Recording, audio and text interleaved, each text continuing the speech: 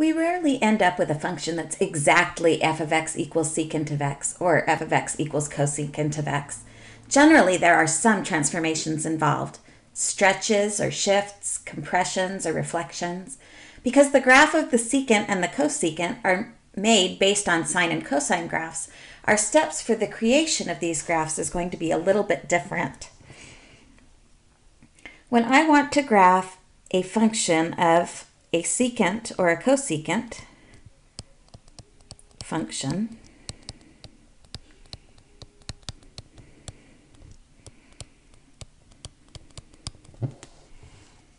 the first thing that I do is replace the secant or cosecant with its reciprocal function.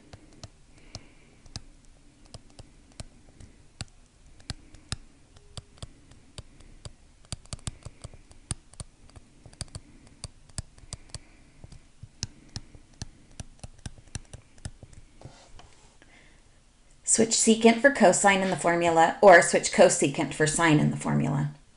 Next, you want to sketch that sine or cosine graph, complete with all of its transformations.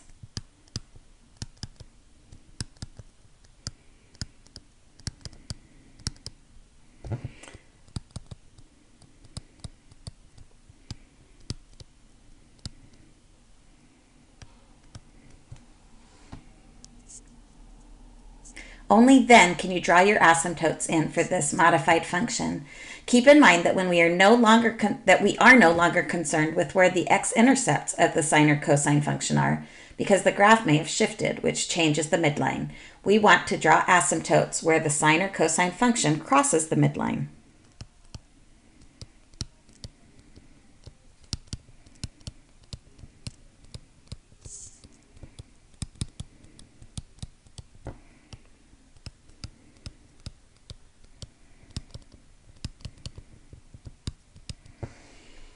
From there, it's all the same. From the maximums, draw parabolas up, bounded by the asymptotes.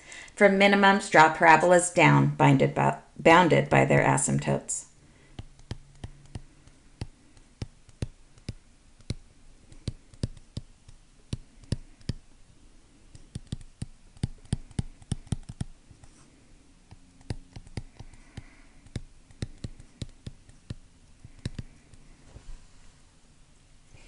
Erase the sine or cosine we used to model for the graph or cosecant. Erase the sine or cosine we used to model for the secant or cosecant graph. And what remains will be your transformed cosecant or secant graph.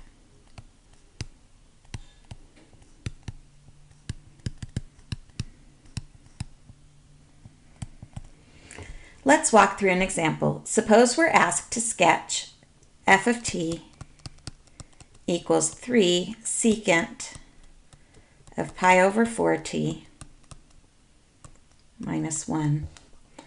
The first thing that we want to do then is replace the secant or cosecant with its reciprocal function. We have the secant, which is 1 over the cosine, so we are going to do f of t equals 3 cosine pi over 4t minus 1. Before I graph the cosine, I need to identify its primary elements. This is a positive cosine graph, so its shape is going to start at the maximum, go down to the minimum, and come back up again to make one period. The vertical stretch, or amplitude,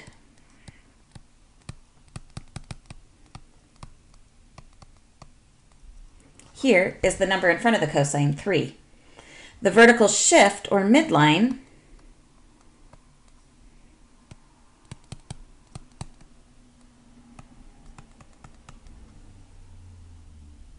is the number added or subtracted on the outside of the function, the -1. Now we need to calculate the modified period. We use the value b located inside of the cosine function next to the variable. The new period is going to be 2 pi over b. Or in this case, 2 pi over 4. Multiplying by the reciprocal of the complex fraction, I get 2 pi times 4 over pi. The pi's cancel, and after fully reducing, I find that my modified period is 8. Armed with this information, I'm ready to sketch my graph. Mark the midline at y equals -1. Since the amplitude of my function is equal to 3, then the cosine will start 3 above the midline. 1, 2, 3. Which is the point 0, 2. Now I need to draw a cosine function which starts at the maximum value of 2 and drops to the minimum value of -4, -2, -3, -4, which is 3 below the midline, and then comes back to that maximum of 2 over a period of 8. 1, 2, 3, 4, 5, 6, 7, 8.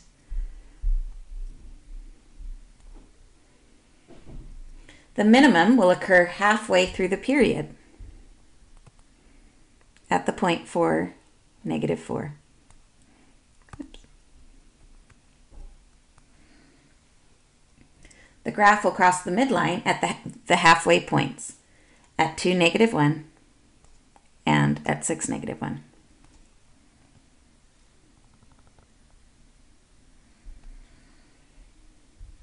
I can then extend the graph by repeating this period.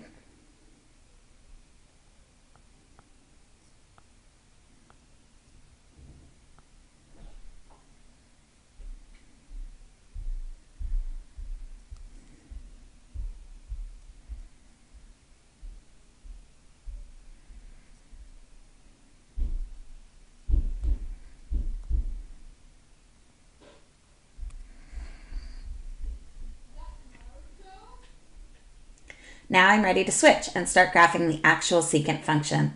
I put vertical asymptotes everywhere that the cosine crosses that midline.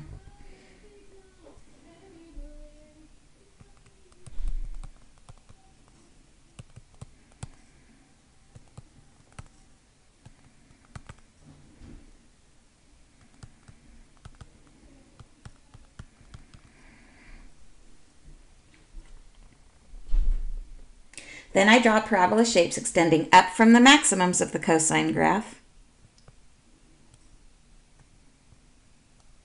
and down from the minimums of the cosine graph.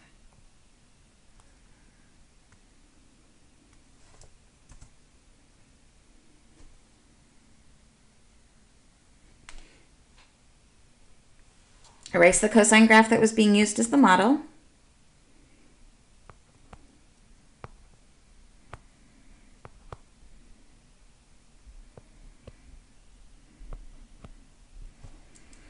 And what we're left with behind, and we're done. Now, suppose that instead of being given a formula, we are given a graph.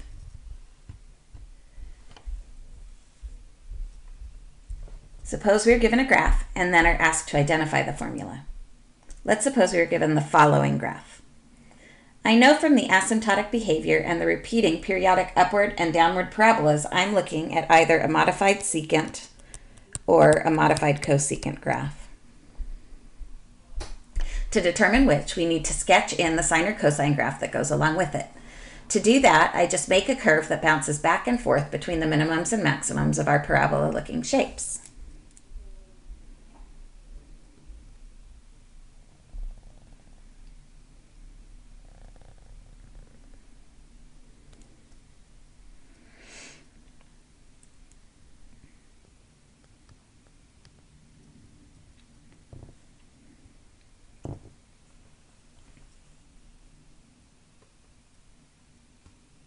Now we just need to identify the formula for this modified sine or cosine graph, and then we can identify its reciprocal function.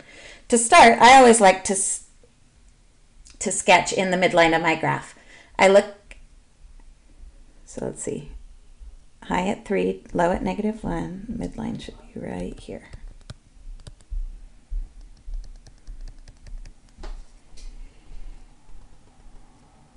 Then I look at the y-axis to determine if the y-intercept occurs at the midline, which would correlate with a sine graph, or at a maximum or minimum, which would correlate with a cosine or negative cosine graph. Otherwise, we need to worry about horizontal shifts as well. In this example, the y-intercept occurs on the midline, or close enough.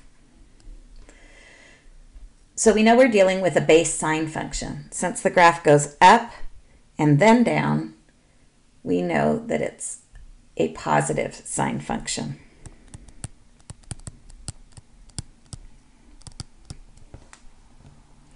The midline we just sketched in occurs at y equals -1.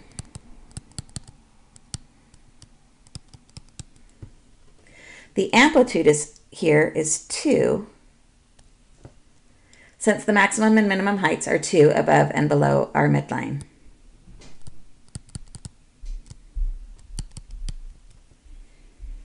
Lastly, we need to identify the period.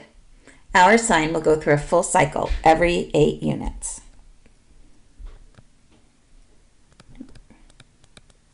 Just about.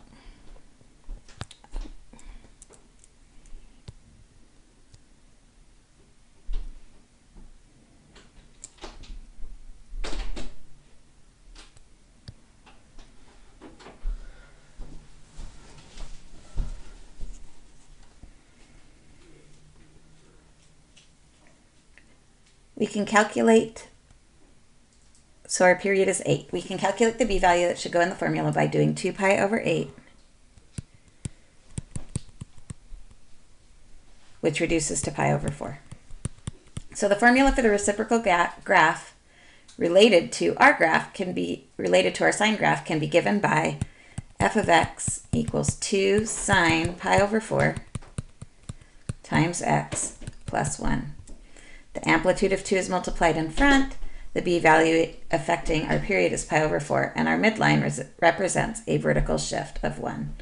The reciprocal of sine of x is cosecant of x, so this graph represents the formula f of x equals 2 cosecant of pi over 4 times x plus 1.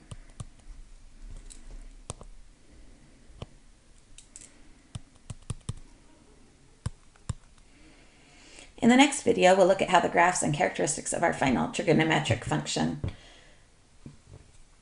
the cotangent,